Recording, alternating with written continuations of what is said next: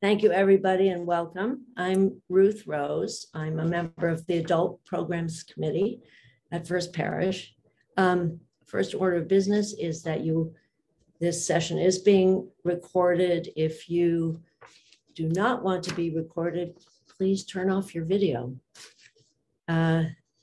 So today's speaker is Katie O'Hare Gibson, who has been coming to First Parish in Lexington since 2007 with her family. She has served our church on the Religious Education Committee, the board, and the Racial Justice team. Outside of church, Katie was an early childhood, that is pre-K to first grade, teacher for 25 years in Lexington and in Dorchester. She currently serves as interim co-principal of an elementary school in Lexington. Katie has led school-based equity teams in Lexington, which develop and implement professional development opportunities for teachers in the interest of creating schools that offer an education centered on justice.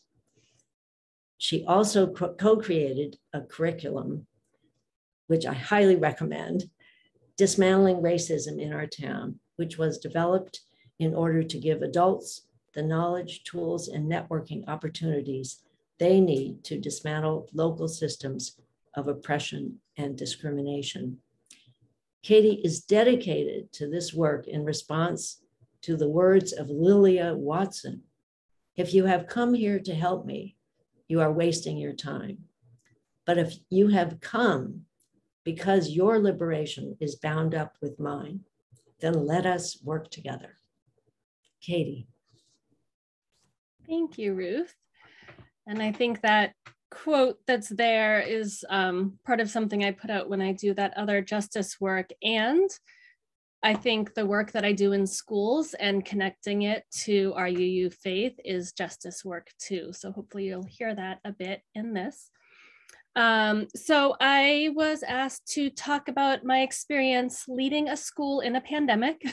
And hopefully that's why you're here, that you thought that would be interesting. So I'm just going to get right into it and make sure my sharing screens works properly. You can all see that okay? Yeah, okay, great.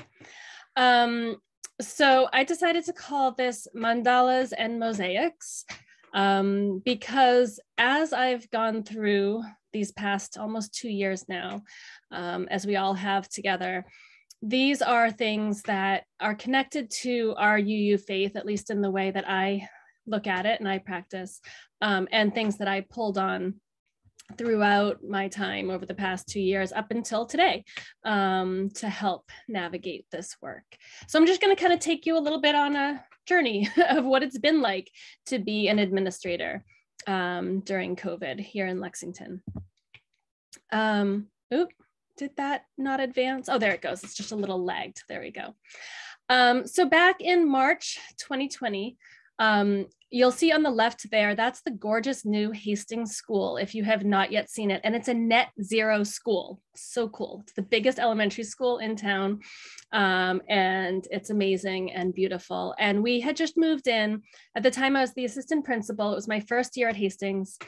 And February 14th was the day we physically moved into the new building, and then it was vacation. So we had been in the school for about 3 weeks. And on March 12th, 2020, the principal, Louise Lipsitz, and I were spending the day interviewing because we were going from the smallest or one of the smaller elementary schools in town to now this larger one. You may or may not know that there were some elementary schools that were overcrowded because districting had put too many kids in some buildings, and that was part of why we built this much larger building for Hastings, so we could redistrict students to make things more even, more equitable, so that we would have right-sized schools. And so part of that was that as we opened the new school in September 2020, the plan was to go from about 425 students to almost 625 students, which meant adding a bunch of teachers. So on March 12th, we were busy interviewing an amazing kindergarten teacher who at the time was working at Harrington. We were interviewing her to come join our team. And we were walking back from taking her to her classroom. We had gone down to show her her classroom. And as we were walking back to the hall, through the hall back to the office, all of our phones started ringing, which was really odd to have all three of them going off at once. So I knew something was up. And so that was, I didn't actually answer it at the time, but as soon as we said goodbye to Miss Anderson, I checked because I thought that's got to be something from the district for all three of us to go at once. And it was the robocall from Dr. Julie Hackett, the superintendent, telling us that we were going to be closed for 2 weeks. So we can all laugh at that now when we say 2 weeks. And I do remember talking to, many of you know Jordan, and his girlfriend's parents are scientists and are work in the field of epidemiology and creating the vaccines and all of that. And I remember just a couple days later saying, oh yeah, we're going to close for 2 weeks. And her father just laughing and go, oh, you think so, huh? So I see that he knew what he was talking about back then. And so for me at the time as assistant principal, the next 2 weeks really were a pause. It felt like, I don't know how many of you were around and remember after the Boston Marathon bombing, I remember that. I had the same feeling again, like everything was just quiet and eerily still. And it was a beautiful day outside, but no one was outside. That's what those 2 weeks really felt like for me. At the same time, people who were a little higher up than me in the administration did not feel like a pause at all. They were meeting all day, every day, virtually, figuring out this Zoom thing, but trying to figure out what are we going to do? And you all know how quickly everything was changing. And so after those 2 weeks, my role as the assistant principal was really supporting teachers, trying to figure out what this Zoom thing was, how it worked, how they were going to meet the needs of students in this new world that none of us had ever done before. And certainly no one had tried to teach elementary school and imagine kindergarten on Zoom. So that was, the spring of 2020 was really my role, was about doing that, about just really supporting teachers and helping them adjust their expectations and figure out what they were going to do. At the same time, I put this up, you may have seen something like this before.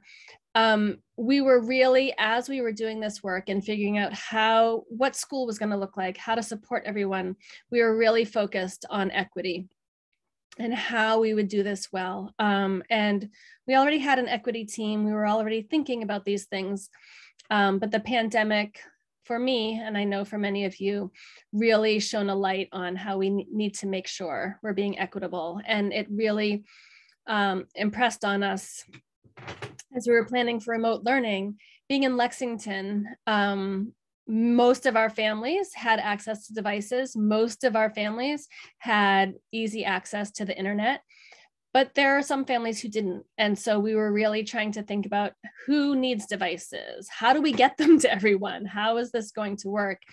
And I admit it wasn't a big talk across the district, although a little bit, but something I was really thinking about is, should we go ahead and use our devices and do remote learning when I know in New Bedford, the families are being much more hit by the pandemic than in Lexington. Many families there don't have the access to devices and internet. And are we just going to fast forward this gap that already exists? And so that's something I was really wrestling with, of how we meet the needs of our families and do what we can for them, but make sure we're thinking more broadly and thinking about everyone, even outside of our district. And so summer of 2020, we've all gotten used to, was just a lot of trying to plan for the unknown and how the goalposts kept on moving all the time. And so this is where the mandala comes in. My work in summer of 2020 was trying to make a schedule for the school and trying to figure out who has PE and who has art, you know, on what day and what time and when everyone has reading and writing and all of that for K-5. So remembering that we had gone from a school with about 19 or 20 classrooms to one with 27 classrooms. So already there was an added burden of trying to figure out how to schedule that many more classes and fitting all of this in. But because of the pandemic, everything kept changing. And, you know, instead of a 8:30 to 3:15 day, we were changing to an 8:30 to 2:30 day, putting specials outside of the school day instead of inside of the school day. We were trying to figure out hybrid learning, which again, no one had ever done before. And what that looked like in Lexington, we still didn't know. It ended up, if you don't know, being kids who did hybrid learning came to school for 5 days and then studied from home for 5 days and alternated, and then had to have cohorts. So cohorting students, thinking about your blue week was the week you were studying in school, your yellow week was the week you were studying from home. And making sure that our blue, you know, when you were in school, the classes were balanced. And then on top of that, making sure that siblings had the same blue weeks and yellow weeks. So I am not kidding when I tell you every day I was creating a schedule and being like, I got it. And then the next day I'd hear, oh, actually, we can't do that. Or, you know, talk to a colleague and they needed the itinerant art teacher on that day. And so I needed to shift everything. Enrollment was all over the map. And I totally understand the parents. I don't blame them, but it was so frustrating to have families, you know, not deciding whether they wanted their kids in school or out of school and remote. And we even had people pulling their kids totally out of the Lexington public schools to try to put them in a private school, hoping that model would work better for their family. Or then doing that and finding, no, actually, that model's not good. I'm going to put them back in. And so the mandala, I don't know if I'm pronouncing that right. That's how I pronounce it. I apologize. But was something that I learned, and this is, you know, the spirituality piece, as we were talking about it and everyone's pulling their hairs out and so stressed out. And all of a sudden, you know, it hit me. Everyone was getting so frustrated. Like, I just worked so hard on this and I've got to throw it away and start over. And I was like, wait, that's what this is. And my understanding of, you know, the practice of making a mandala as a meditation is spending hours, days, sometimes weeks, just very quietly and calmly creating this beautiful design with colored sand. And, you know, it's usually on the ground and very intricate. And you can imagine takes strong concentration, a lot of time and effort. And then when it's done, taking a breath, taking in the beauty of what's been created and wiping it all away.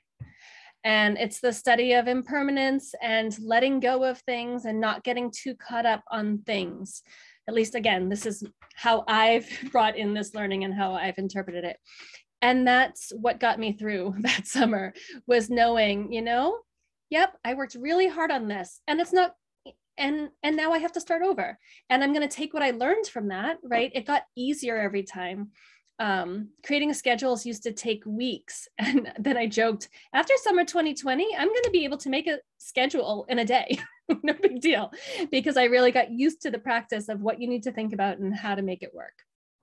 So that is one of the key symbols. And for that whole year, the 2020-2021 school year, I added this particular image to my signature on my emails. So anyone who got an email from me and my work email would see this little symbol. And most people didn't know what it was, but to me, it was just remembering, like, yep, that's what this year is all about.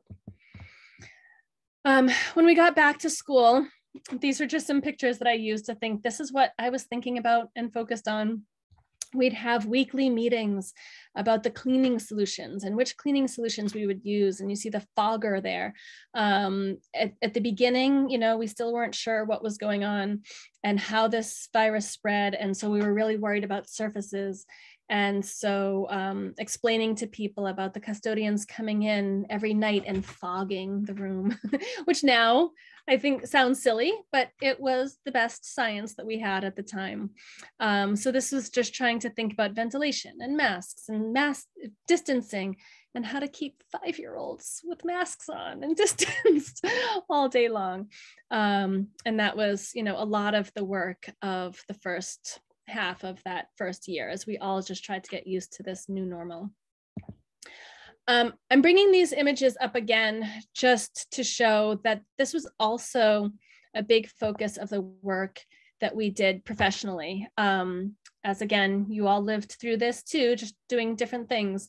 But we talked a lot about the dual pandemics and how there was COVID-19 as one, but the racial upheaval of noticing racial injustice, which I think was really exacerbated, or a light was shown on it through the pandemic, that people really started to see the inequities in a way that they hadn't. And so we really kind of took advantage of that. And we had our equity team meet weekly. And every week the equity team met every other week.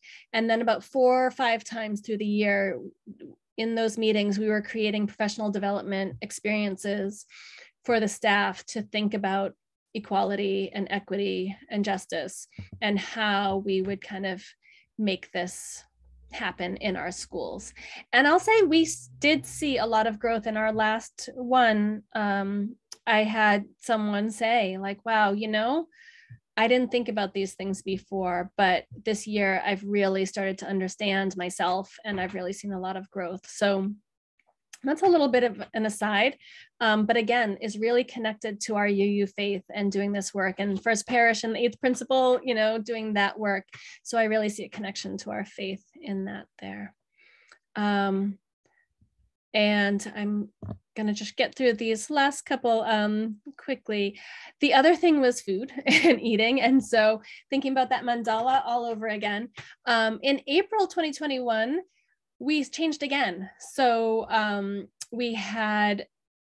talked about the hybrid learning and remote learning. I didn't mention, out of our 600-ish students, about 2/3 of them chose hybrid learning and about 1/3 of them chose remote learning. And so what that meant was about 200 of our students learned from home every day. Their whole learning style for the year was remote learning, to sit in Zoom and get all their learning that way. And that was an option. Their families chose that option for them. And then the other 2/3 chose hybrid. So what that meant is we had about 200 kids at a time in the building, right? Because of the 400, half of them were in and half of them were out. And so we figured out how to have 200 kids across 6 grades. So that was, only about 50 kids per grade. We could pretty easily set up desks in the cafeteria and have everyone sitting at desks 6 feet apart, all facing the same way, so that when they were eating, we felt pretty safe. And as that first slide, that gorgeous new building, thank goodness, it has a great HVAC system. And so no one, I didn't know how important that would be at the time, but now I really appreciate that we were really lucky that this pandemic hit after we moved in. In the other building, it would have been a much different experience. But then when April of 2021 came, we went to all full-time. So we still had the 200 kids doing remote learning, but there was no more hybrid. Now, anyone who came in the building came every day. So we doubled the number of students.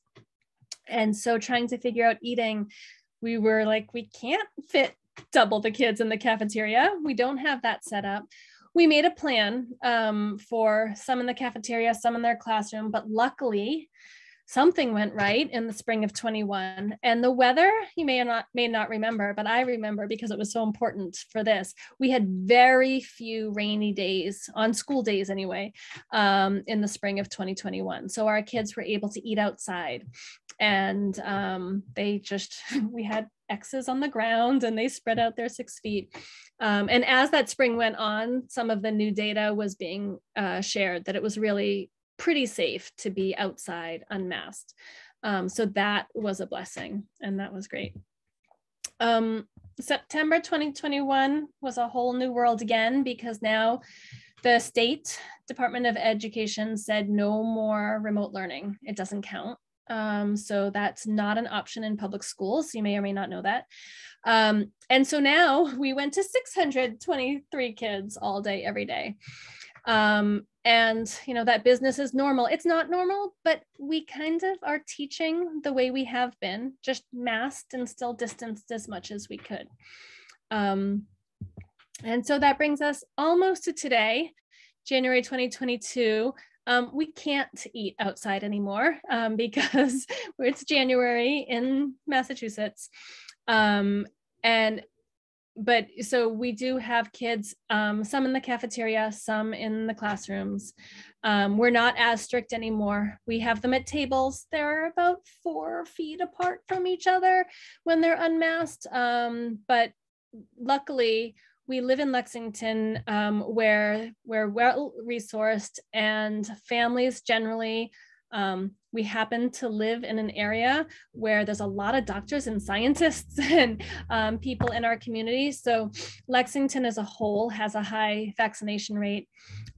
This is from January 11th. And in fact, there's a new one that just came out, but I didn't change the slide. Vaccination rates for students are really high. So this is the vaccination rates at each school. So you can see the elementary schools are we're about 60 to 70% vaccinated in January 11th, and it's a little higher now because they've had more time to get vaccinated. Lexington, you may or may not know, made it a policy that it was a condition of employment to be vaccinated to work in the schools. So except for those very few people who have an exemption because of a health reason or something, our staff is fully vaccinated.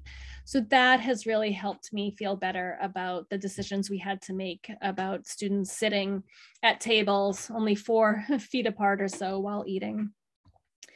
And this is the little reports I get for staff absences. So I just wanted to kind of point out what we were going through for those first couple of weeks coming back. On January 6th, we had 18 staff absences. Only 4 of them we had subs for. So we had 7, luckily, were people who are not classroom teachers who have a position where they didn't need a substitute. But we had 7 people who, needed substitutes that we didn't have. And everyone was all in. And our office staff who do lunch and recess are amazing. And they just worked double their hours and, just worked whatever they could and covered as much as they could. And so we were really lucky to have a community that pulled together like that. A week later, you can see if the number was halved. We only had 9 absences. Again, only 3 filled and a lot unfilled, but it's gotten better. And I didn't update the slides since then. I put these together back then, but since then it's even gone down. So we did experience that spike like everyone around us, that there was much higher absences. The other thing that helps is the students. I don't know if you guys are aware that there's a dashboard that shares staff and student absences every week and has for the duration since September of 2020. It's shifted a little bit as the science has changed of how it's reported out, but this is kind of what it looks like now. So again, you can see that first week back after vacation, 175 staff and students out. I'm looking at a smaller one. Yeah, 78 staff. And so about 100 students. And then a week later, it was doubled almost again, 315 between staff and students. Much bigger leap in the students. So that also made it more manageable. because along with a lot of staff absences, we had a lot of student absences. But you can't, in times of COVID, right, say, oh, there's only 10 kids in this class and only 10 kids in that class, let's just put them together. We're still doing our best to kind of maintain groupings and minimize that crossing. So that was part of it. And then I don't know who else is like crazy like me and checks the biobot data from the wastewater every, couple times a week. But also, this has been kind of, as we've ended and gotten to this point, it's really been nice to see that precipitous drop in cases. And so I do feel like we're seeing our way into, and then over the next couple of weeks, it getting even better.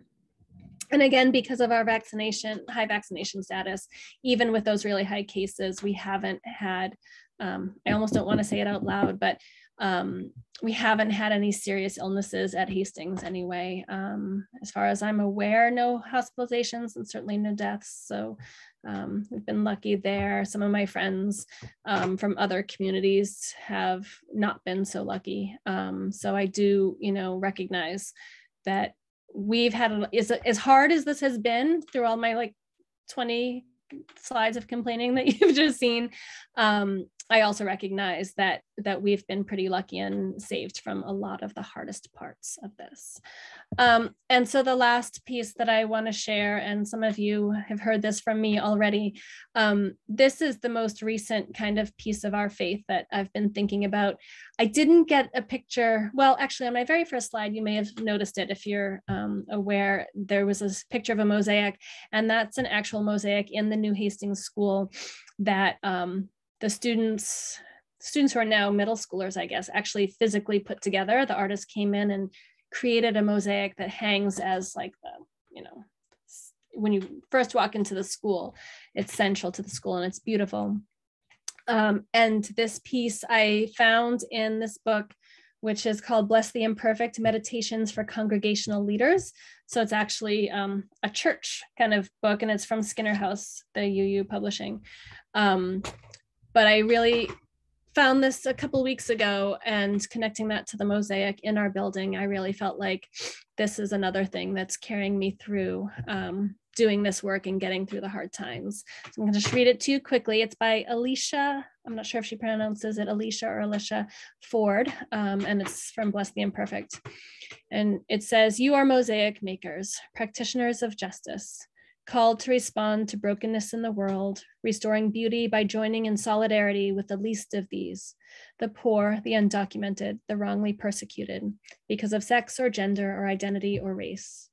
You, mosaic makers, practitioners of justice, will minister to each other, for this ministry needs your energy, your passion, your hands in order to thrive. It needs your wildly beating heart to animate its spirit. Being mosaic makers isn't easy. The pieces can be so tiny. It's difficult to see the whole picture. You always risk making a mistake and needing to undo. You will have moments of dis-ease, of needing to apologize, make amends, restore your covenant. You will have moments of fatigue, share leadership, invite others to share this vision and co-create with you. You, mosaic makers, practitioners of justice, your work is active gratitude for those who came before and for that which is yet to be. How blessed you are, how blessed we are to be in this together." And that is how I'm ending the presentation part. I hope you found that somewhat interesting. I wasn't able to attend last week, so if you did, you know better how this goes than I do, but my understanding is we have time for Q&A if anyone has questions. It's easiest because there are 35 of us on the screen and I can't see you all. If you can use your virtual hand, which is the reactions button down at the bottom. And if you open that, it says raise hand. If you do have a question, it's best if you can try to use that feature because you pop up to the front and make it easier to see you. And I think everyone's muted. So if you do have a question, you'll have to unmute before speaking. I see Judy.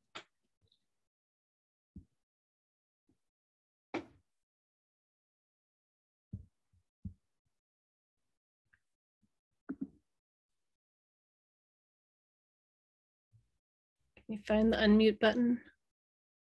Sorry. Yeah. Katie, first of all, just as a taxpayer in Lexington, I'm enormously grateful for all you did and your colleagues to keep everything together as well as you did. I mean, it's extraordinary. And I hope your blood pressure has kind of gone back to normal after all this. Oh, well, we're just lucky, as a community to have people like you hanging in there. I just realized one thing about equity and justice and all. What about the METCO program during all this fluctuation? Mm-hmm. Did it have to discontinue? Has it now resumed? What went on with all of that? So it did not discontinue. That was a big question, though, because of especially thinking about buses and was it safe? So I forget the exact numbers. There was a higher percentage of families in the METCO program who opted for that fully remote learning for that reason, because of not feeling safe. And, the students who live in Boston was disproportionately hit more so. So the communities that our METCO students live in, those families had more reason to, kind of feel affected. But it did not discontinue. And there were plenty of families who were like, nope, I need my kid educated. I need them there. So the buses ran, the kids came. We did have, I forgot to say this piece. In addition to the hybrid and remote, there was a very small number of kids who were allowed to come full-time, even from the beginning, even from September of 2020. And we as school leaders for each school were allowed to make that decision. So Hastings actually had a higher number of kids doing that full-time learning than others, partly because we have a special ed program called the Intensive Learning Program that's for students on the autism spectrum, but students who are verbal and are mainstreamed into the class, but really feeling like they needed to come full-time to be able to get their education appropriately. And in addition to that, our team really focused on, as best as we could, any families that had particular hardships because of, I can think of one Lexington resident family where the mother, it was a single mother who had a job that she's like, I can't, it was the kind of job she couldn't work from home, and she couldn't afford to have someone come in and watch her child, and she couldn't leave her child home alone all day for a week. So there was a small number of families like that we were really careful to think about that. But the METCO program in general, in specific, did continue and is still continuing and thriving now. Thank you. Thank you. I see Omar. Hi. My question is about the impact on students. Is there any data or anecdotal information about, how this experience has affected them, either emotionally or academically or anything like that? Yeah. So we're actually doing our data team meetings this week. And I've met with third, fourth, and fifth grade so far this week. And so looking at hard data from assessments, we actually have found that the students are doing amazingly with their academic data in literacy and math, that really we're not at all concerned. Of course, there's always a portion of kids, but we actually feel like in general, it looks amazing. It looks great as far as the academic data. We'll do K1 and 2 later this week. It'll be interesting to see for those students because third, fourth, and fifth graders had at least a couple years of school that was normal. Our second graders are the ones who are kindergartners when school shut down for a couple months. Our first graders are the kids who their whole kindergarten year was this weird hybrid, they never had any normal kindergarten And then of course our current kindergartners are going what they're going through. So we'll look at that a little bit more, but academically for the most part, it seems okay.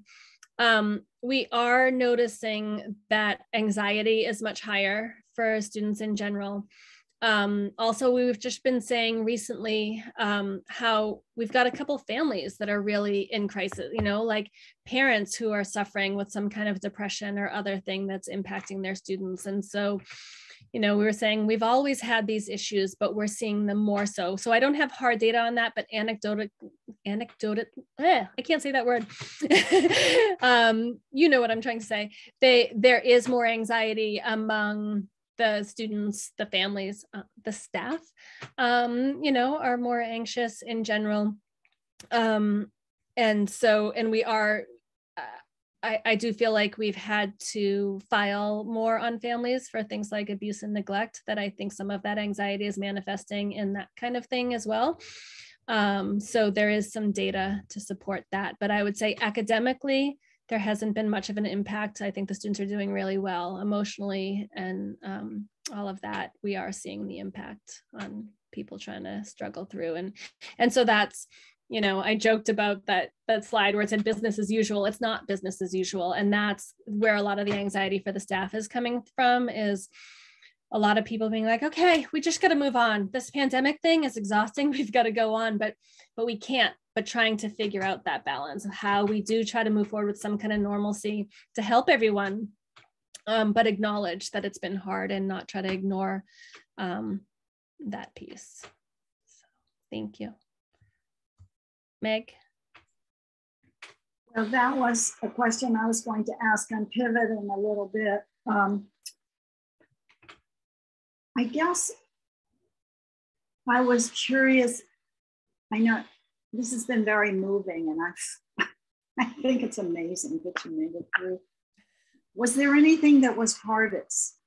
And how did your faith help you with that? And also in the support that you were giving the teachers, did you share did you share things that came from your faith, you know, in a secular way? Right. Yeah. The mandala I definitely shared with people, you know, when I was, as the way I talked about it, which I do think comes from a spiritual practice, but also I shared it in a very secular way. And because I put it as my signature, I did have people go, what is that? What's that thing? So it brought it up. So I was able to share that in that way. And a couple of people, especially my colleagues who had similar jobs, said, oh, thank you. That's really helpful to think about it that way. You're right. We've got to just let it go and not get caught up. School administrators, I feel like I wasn't supposed to be a school administrator because I don't fit the bill. In general, school administrators are very anxious, very like they want things just so they want to be able to, you know, I think that's why you go into administration. And so we really need that, people to say like, it's not going to be perfect, let it go. In that way. What was hardest? I mean, I think what was hardest is hard to answer. And that's why I kind of brought you through the journey, because it's changed, right? Like in each phase of everything, there was a hardest thing. At the beginning, it was just like, oh my God, what is this? What is a pandemic? How, like, and the fear, you know, like we really lived, I think to some extent, we're all still living in fear. But when I think back to April, say, of 2020, the fear and anxiety of the actual disease was much stronger and more palpable than it is now, right? So that just getting people, that I feel like my biggest challenge was helping the teachers, you know, feel okay about taking care of their families. And, you know, we've got teachers who are single living by themselves. So that's hard because they're isolated. We've got teachers who've got little kids and they're like, how am I supposed to teach those kids over there when I'm also homeschooling my teachers here, and everything in between. So it's just, you know, it was trying to respond to that. But I think that's why I kept coming back in this talk to the justice piece, because that's the piece that I really held on to, especially because we had families who really were like, no masks and get the kids in there all the time. And you guys are, you know, being ridiculous. And the other families who felt we were being too loose and, you know, wanting to keep their kids home and feeling we weren't being protective enough. And so just remembering about that piece about equity and justice and just saying, you know what, I need to think about what's best for the whole and do that. And there's always going to be outliers, and trying to understand that and, you know, give to people. And sometimes I couldn't give them what they wanted, but at least what I could give them was my ear and say, I understand. And this is, you know, we have to move forward in this way, and just make them feel kind of supported that way. But it's hard to say what's hardest because it shifted as we go through the different phases. And I wonder if you could please make that beautiful mosaic poem available somehow. Sure. I guess I could put it on FPLEX chat. Would that be the best?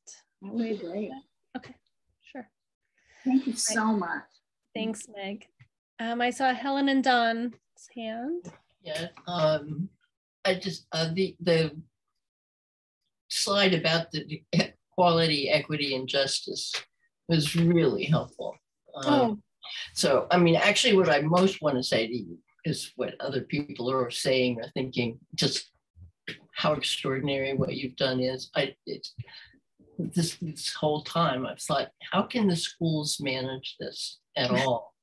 And we have kept close in touch with our grandchildren, and they've had to, you know, go through anything and everything. And it's just been so difficult. And, you know, you're a blessing. And people like you who give their time and love and the energy and attention and intelligence and all the things that do make it happen. And, you know, the other thing is something you've emphasized, that Lexington is a very fortunate place for so many reasons. And I'm hoping that what we're seeing about the equity, equality, justice issues will be something that we'll be carrying into, you know, our life in the world, and spreading as much as we can to see just how challenging things must be for people in less fortunate circumstances. So I appreciate your bringing that up. Thank you.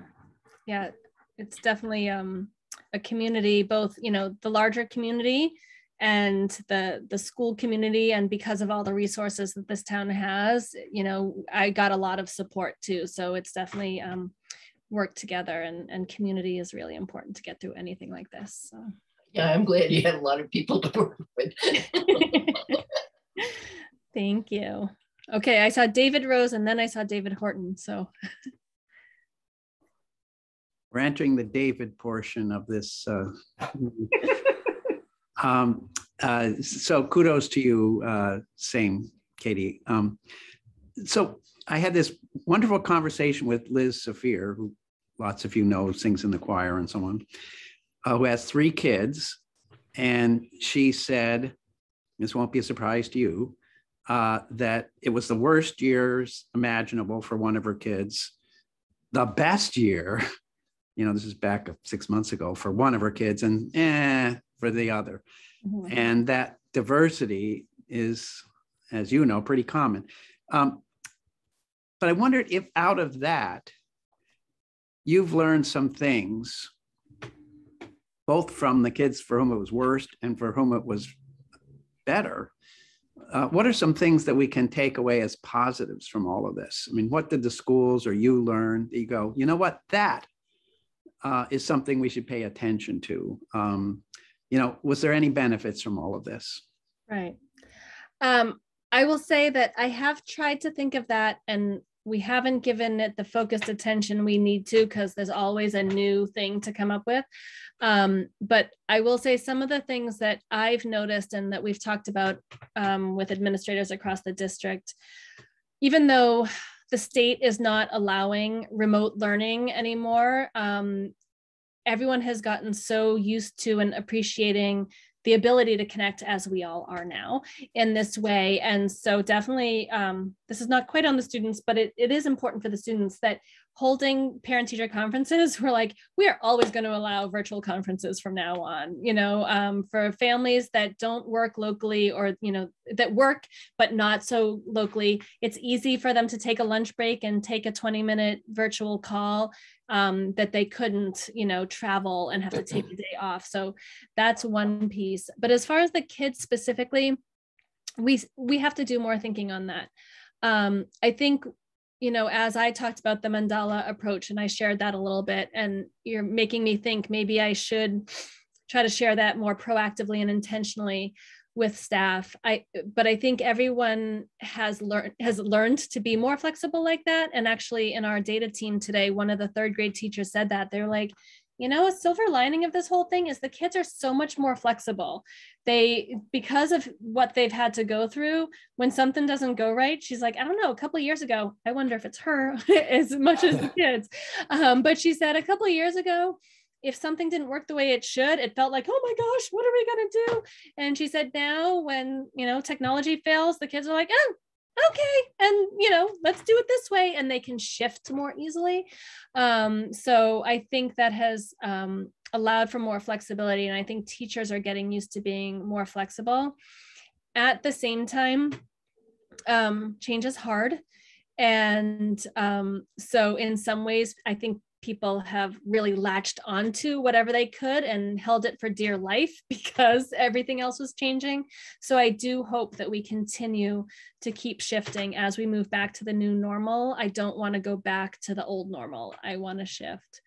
And the teachers have, because, just like I shared my slides here, teachers had to learn to use slide decks like that for their teaching because of the way, the modality of teaching, and have really found that has helped. So they've continued using that in the way, and that does make it very accessible because there's the visual component, there's a lot more video.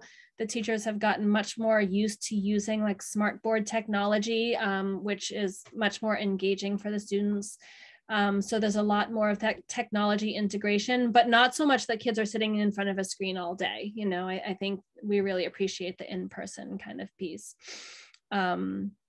So there's all of that. But as a district, we're looking to UDL, David, to be quite honestly, of really figuring out, that is something that the district is really looking at integrating, is trying to find ways for those of you who don't know what UDL is. I'm not going to have David explain it. He'll do that another time. But I will say that the way to quickly say, just really making sure there's a lot more choice and voice in school for kids, and finding lots of different ways for students to take in learning and to share their learning in that way. And I think that this experience has made us realize that we need to be more flexible. And so we're hoping to build on that. Thank you. I see David Horton. Excuse me. Hi, Katie. Thank you. And thank you for connecting Unitarian Universalism with life in the schools and your life. That was really very, very interesting and very rewarding for me. And the notion of mandala and what that all means, I'm going to hold on to. I will hold on to. But my question really was around, what resources were available for you and for teachers to, in a sense, get through this? And we've all talked about and all recognized how problematic that was for teachers who, on all sorts of levels and categories and whatever. Did you sort of seek in addition to having your faith to support you, did you seek outside resources, or did the school system help teachers and you as administrator with resources to get through all this and to continue it? Yeah. So as administrator, I'll talk quickly to that first. It was just more us helping each other, and I have heard stories of years ago, administrators being more siloed and not being as collaborative, and the buildings kind of being each of their own islands. And it doesn't feel that way anymore. And people who've been building administrators in Lexington for many years have said they've noticed that. I don't know if it's because of the pandemic, but I imagine it had to help, that we just really needed to lean on each other and help each other out. And so another silver lining in that way is we're much more collaborative group. And so the support we got was more just helping each other and sharing with each other. Again, you know, the incredible resources of Lexington, and most of the teachers that I've spoken to recognize how lucky they were to be in Lexington at the time, because in Lexington we have, you know, the superintendent of schools and then a bunch of people, and including the direct, you know, superintendent of curriculum and instruction. And under that person, you know, someone who's specific to K-5 schools and someone else who's 6-12 schools. And under them, there's a literacy person for each of the different grade spans. So elementary, middle, and high school. There's a math person for each of the grade spans. So the teachers were really well supported in that way, that and also even within the math and literacy departments, there are coaches. So people, there are literacy coaches that their job is just to help teachers learn the curriculum and implement the curriculum, and same for math. So through all of this, especially from like April of 2020 through August of 2020, those department leaders and their staff of coaches really spent those months developing these slide decks, looking at the curriculum. There was a lot taken out of the curriculum. So to Omar's point of like, ooh, what happened to the teaching? We did look closely at that and worry about academically what might be lost, because were whole parts of the curriculum we had to cut out because you couldn't do it. You know, you couldn't get to every piece because the modality was so different. But they did a great job of figuring out what to take out so that it didn't make a big blip, right? The kids are still doing really well and learned things. So these curriculum people really kind of created the teaching slides for teachers to use, pushed those out as much as they could. I mean, sometimes, and then they were doing that all last year. So every 2 weeks, the teachers would get the slide deck for the next 2 weeks. And then teaching teams, like the fourth graders, would all spend their collaborative time. It's called Professional Learning Communities, PLC time. They have at least an hour a week, but they'd go even more over that. But they would come together, and what I saw most of the teams doing was like, all right, I'll look at the math slides and I'll look at the literacy slides and I'll look at that. And they kind of divided that up, and they each became kind of experts in that and shared with each other. So they were heavily supported by the departments in the actual curriculum. So what the teachers had to do was just really think about, all right, knowing the kids in front of me, how am I going to deliver this in a way that they'll get it, and really just try to adapt. So again, the very well-resourced town of Lexington, there were a lot of people who could do that, so that the teachers here, and they'll still tell you that this year, this 2021-2022 school year is the hardest year of their teaching ever. Not last year when they had to do the hybrid stuff, but this year of the trying to go back to normal, and the expectations are rising back up, but coming out of all of this. So even in Lexington, it was really hard. And my heart goes out to people who are in districts who didn't have that level of support. Thank you, Katie. Thanks. I see Anne. Oh, you're still muted. Thanks so much for doing this. I am curious about how you feel, or what your take is on being an elementary school principal and versus the experience of middle school or high school principals. Where do you think the stressors are? Did you sort of think, thank heavens I'm working with elementary school kids, or that others have it easier? I haven't given that too much thought, except that as an elementary person, there's 6 elementary schools, and middle school, there's only 2, and then high school, there's only 1. So I do feel fortunate to be in the biggest pool, right? So for more collaboration and more ideas coming together. I think I think like the social emotional piece, we're more worried about the elementary school kids, like looking a couple of years down the road. So in data teams today, talking to the second grade team, we were like, or no, I'm sorry, the third grade team, but thinking of, we were like, you know what? Here's some second grade lessons around social emotional stuff, not the academics, but the how to be a good friend, how to make a friend, how to, you know, be a friend, those kinds of lessons. The school counselor was saying, I'm going to send you these second grade lessons to do with your third graders, because they missed that, right? They missed not just the lesson, but the opportunity to practice, because they don't play in the way that they used to. You know, they don't get together with friends. That's getting better, but you know, a lot of that year, you know, you think about the end of the kids who are third grade now, the spring of their first grade year, they kind of sheltered at home, right? I mean, I'm sure some families, you know, bubbled and all of that, but some families, and I think particularly with, especially at the beginning of the pandemic, with a very high Asian population in this town, a lot of Asian families felt that anti-Asian violence stuff, you know, that they were worried about. There's a lot of stigma. A lot of the Asian families really felt the stigma of like, if they got sick, how that, you know, had much more stigma than if a white family got sick, you know, with COVID and all of that. So so I think in general, my experience is that when we looked at the remote learning, one of the teachers was like, wait, you've got to do something about my class. There's only one white kid. You've got to balance it better. I'm like, that's because that's the only white kid in your grade level who's doing remote learning. I did see those kinds of dynamics happening, that immigrant families tended to choose the remote learning more so than white native, like as far as, you know, not immigrants to town. So that's a whole nother level that I don't know why I'm going there, except thinking about that some families chose to really shelter their families at home for a whole host of reasons. But what that meant was they didn't get the natural socialization piece. So I guess in the moment, I think most kids are fine, but we do wonder, like, let's look 2 or 3 years down the line here. What are these kids emotionally and socially going to be dealing with because they missed out on kindergarten, you know?